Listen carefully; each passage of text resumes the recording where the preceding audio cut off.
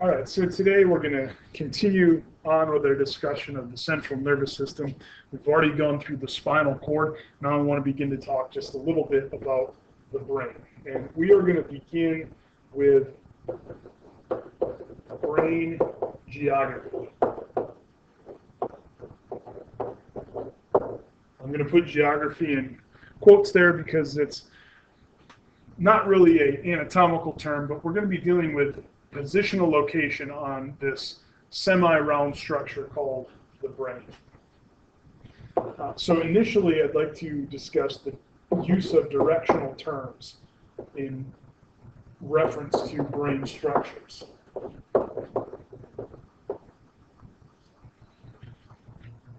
So what you're looking at here in this figure is the use of 8 different terms that can be used to describe the top, the front, the bottom, and the back of the brain.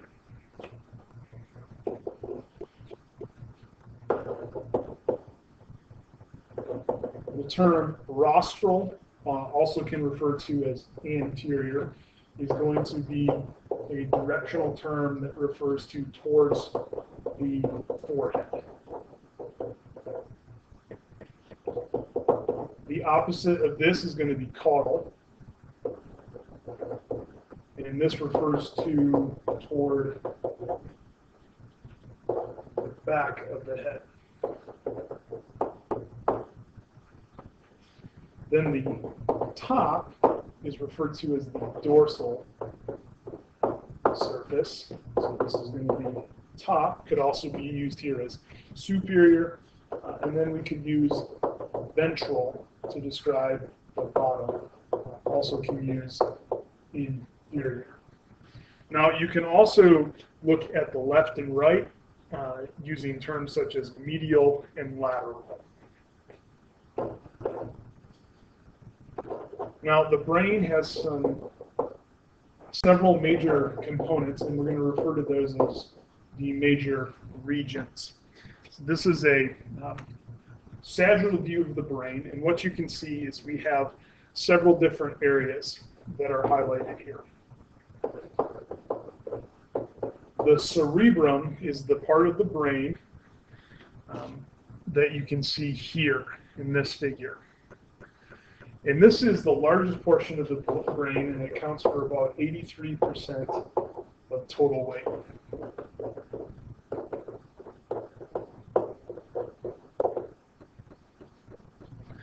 Then we have this small little piece of the brain here that sort of looks like a walnut. In fact, in colloquial terms or anecdotally is frequently referred to as a walnut. Properly, it is the cerebellum. The cerebellum is going to be about 10% of the total weight.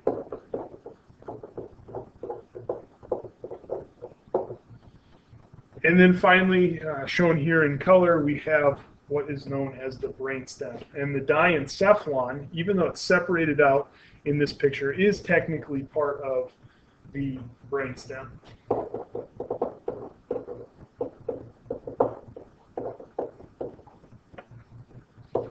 And this portion of the brain accounts for the remaining 7% of total weight.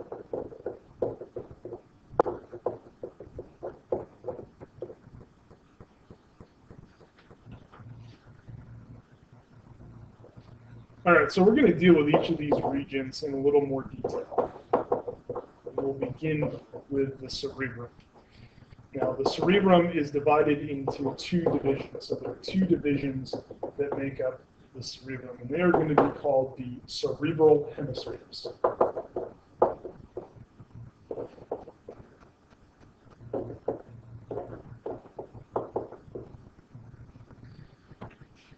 The cerebral hemispheres, which you would be able to see in a frontal plane, they're going to be divided into a left and a right. So the left and the right hemisphere.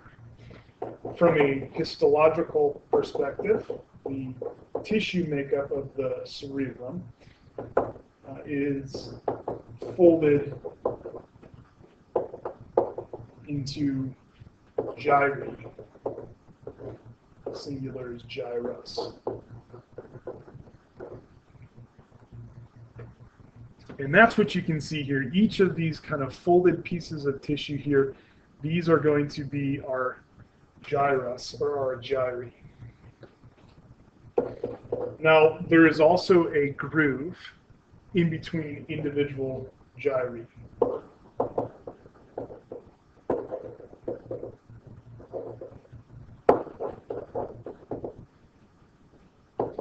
Those grooves are properly referred to as sulci, individually or singularly would be a sulcus. Now, along the crest of the brain here, and you can see a little bit of it illustrated here, but there's a long division line. It's a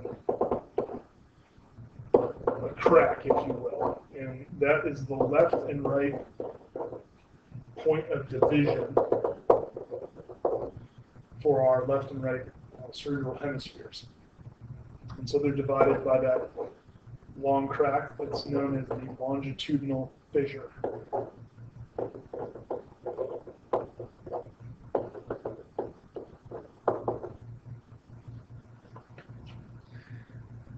Now, as we move into the brain, the division here, eventually it terminates at a structure that's called the corpus callosum.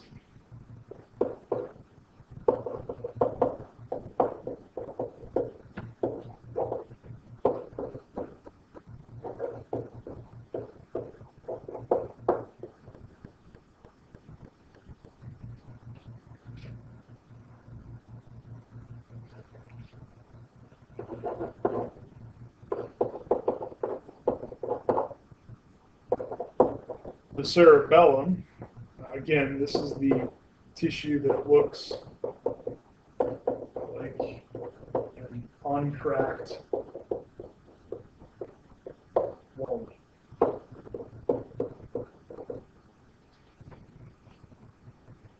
Positionally, this is going to be located posterior and inferior of the cerebrum.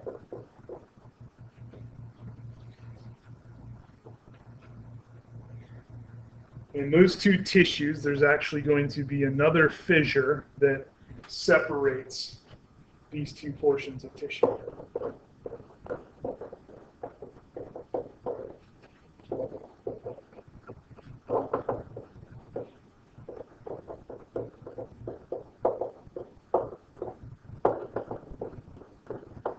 Separated by the transverse cerebral fissure.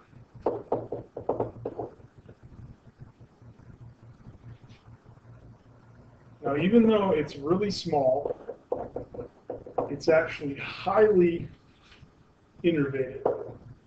So much so that it contains more than half. Remember, it's about 10% of the total brain weight. It's more than half of the nerves in the brain.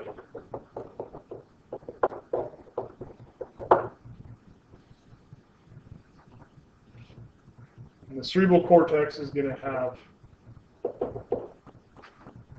two different layers. The outer layer, as you probably already have guessed, is going to be called the cortex. So we'll have the cerebral cortex, which is primarily made up of gray matter. And then we'll have our inner tissue. And that inner tissue is going to be called the nuclei. And it's going to be comprised primarily of myelinated tissue, so it'll be white matter.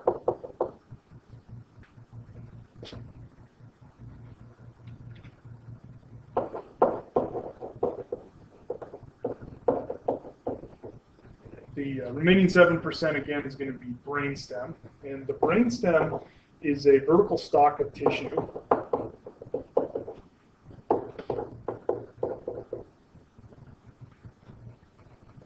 And this would be what would be left over if we were to remove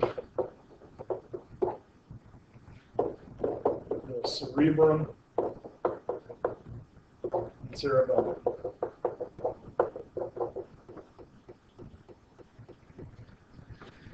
And as you can see in this picture here, there are multiple parts that make up the brainstem. And so we're going to work through these parts. We'll go from rostral to caudal. In other words, from top to bottom. So rostral to caudal. The very first part is the diencephalon. Next would be the midbrain. So here's our diencephalon, and then we get to the midbrain, and then we have sort of this loop-like structure here. That is going to be the pons. And then finally, the lowest portion on here that leads into the spinal column is the most famous part of the brain, made famous by the movie The Water Boy, is the medulla oblongata. The medulla oblongata.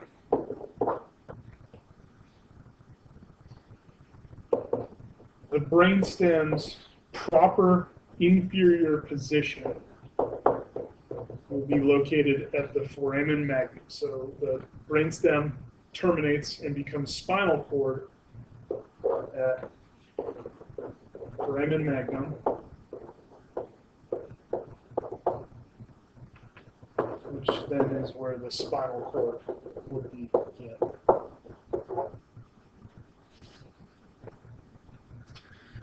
So what you're looking at in this figure here, this is an internal cross-sectional structure. So hopefully you can see things like the pons and the medulla oblongata, the cortex of the cerebellum, and then the nuclei of the cerebellum. Here's the corpus callosum. So this is all would be fissure. We would be able to pull away the other hemisphere here along that longitudinal fissure.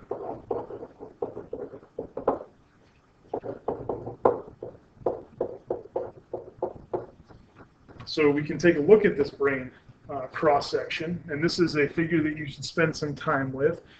There's all kinds of different features in here. You can see that we have sulci and gyri. There's also going to be the individual lobes of the brain, such as the occipital lobe and the parietal lobe and the frontal lobe. You can see the temporal lobe down here, the inner surface of the temporal lobe. Parts of the third ventricle, third ventricular space, the corpus callosum, the hypothalamic tissue, and pituitary tissue is going to be within this area. Take a look at this brain cross-section and be sure that you are familiar with these structures.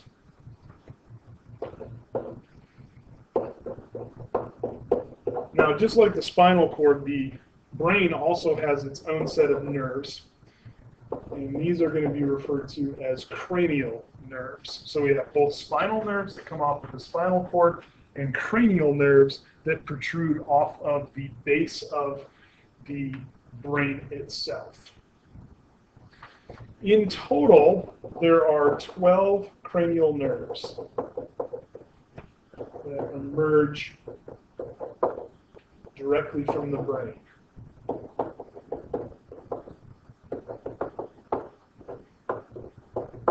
12 cranial nerves that arise directly from the brain. And again, they're called the cranial nerves. You're going to need to be familiar with all 12 of these. And I'm going to give you a mnemonic device that should help you to learn these cranial nerves. And I'm going to give them to you in order of how they are numbered, and just have you be aware at the onset here that there is going to be some differences in their order of numbering versus the order of appearance from the anterior to posterior side of the brain. So I'm going to give you the mnemonic device first, and then we'll fill in some other parts here. So the mnemonic device is old Opie, occasionally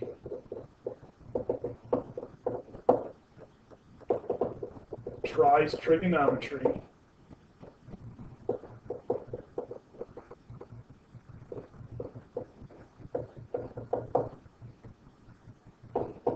and feels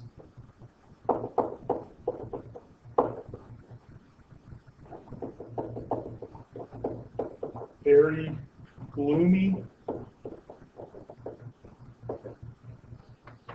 vague,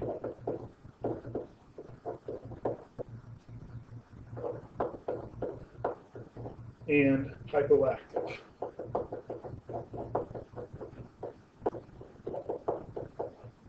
Okay, so old Opie occasionally tries trigonometry and feels very gloomy, vague, and hypoactive. Now this, I've given you 1 through 12, the first letter of each of the cranial nerves that you'll need to know. So old is a cranial nerve starts with O, and that's going to be olfactory, which is cranial nerve number 1. We give the cranial nerves these Roman numerals. This is another way that we can reference. So cranial nerve 1 is also known as olfactory. Next is optic,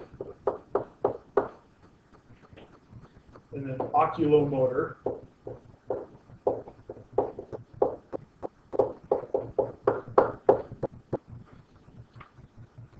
first T here, tries, is trochlear.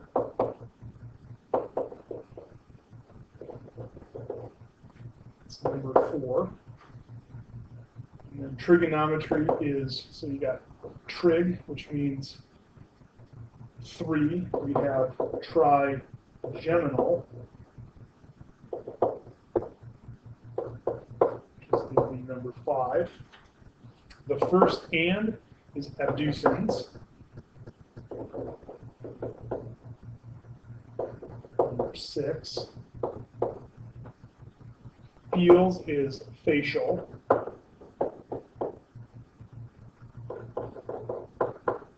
Which is number 7. Very is vestibular cochlear.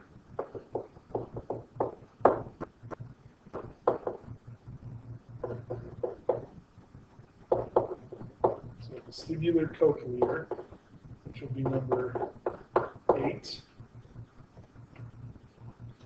The gloomy is glossopharyngeal.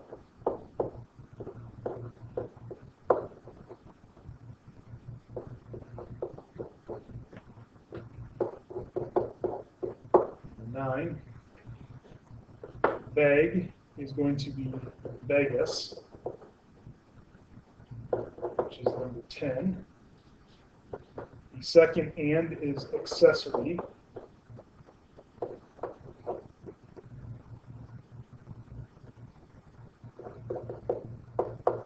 Which is cranial nerve number 11. And then last here, hypoactive is going to be hypoglossal.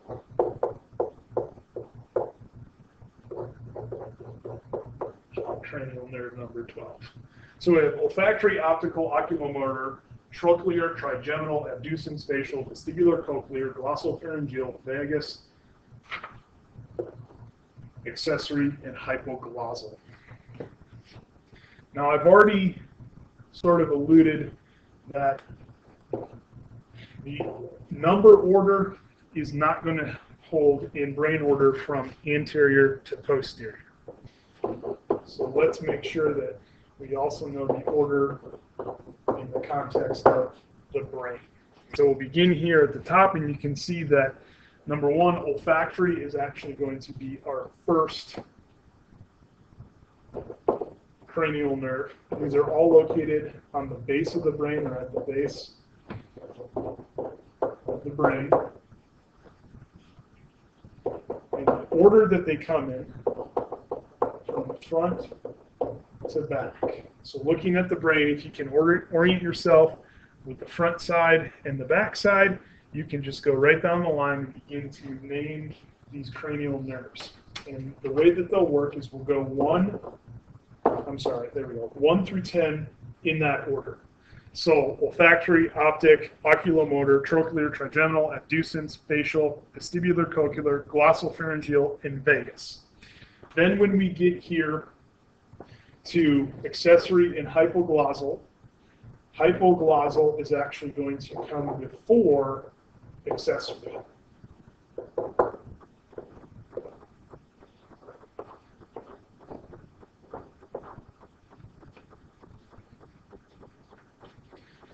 So you could just go right down the line and you'll see that we get down here in this figure, and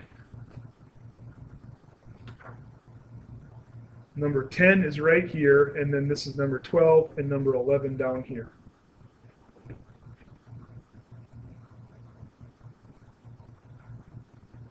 So accessory is way down here. They've actually got it pointed that the nerve is here for accessory, and they've reflected this up. Normally it comes out like this.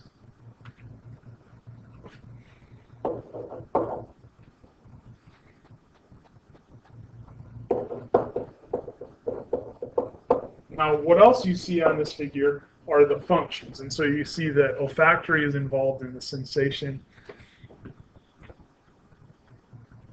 of smelling. So this is going to be involved in the nose. And each of these cranial nerves will have a function.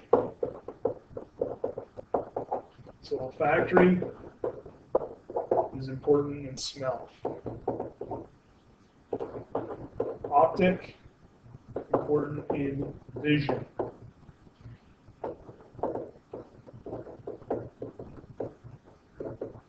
Oculomotor is going to be important in the movement of the eye, and also constriction of the pupil.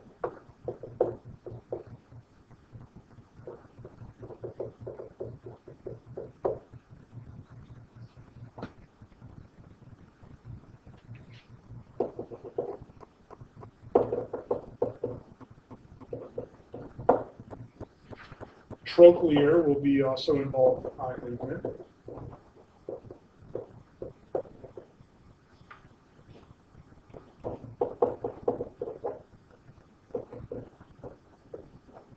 Trigeminal is going to be involved in the sensation of touch and pain.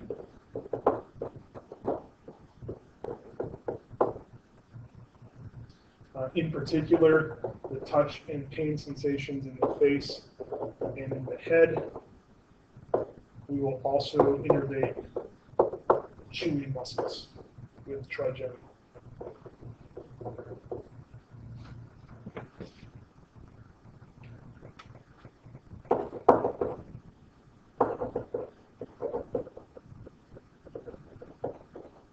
Abducens, also involved in eye movement.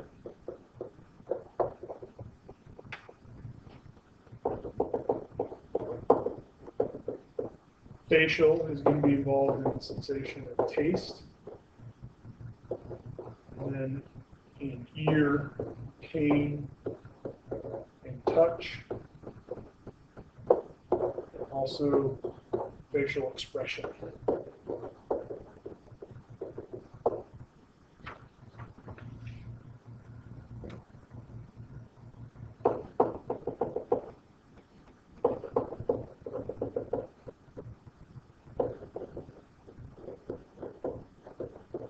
Vestibular cochlear will be involved in hearing and balance.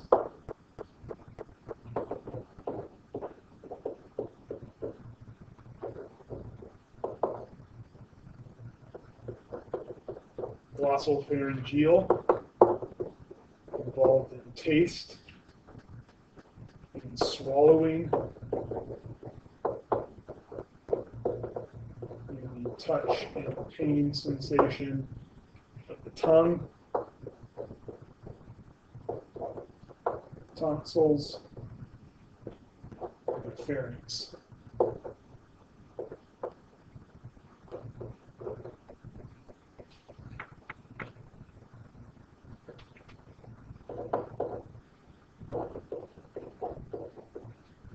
Vegas, you may see the word Las Vegas or vagabond. This is a wanderer, and Vegas is named such because it does wander throughout the whole body. and it helps to provide functions of many of our visceral organs.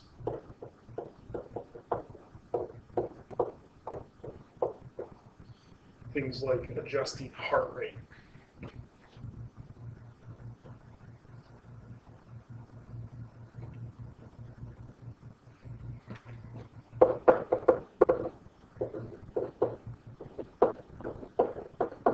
Accessory is going to be important in head movement. And lastly, hypoglossal.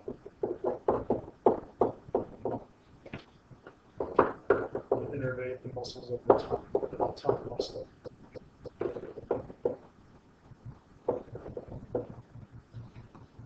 So it'll be important to not only know the locations of these 12 cranial nerves, but also a general idea of what their functions will be.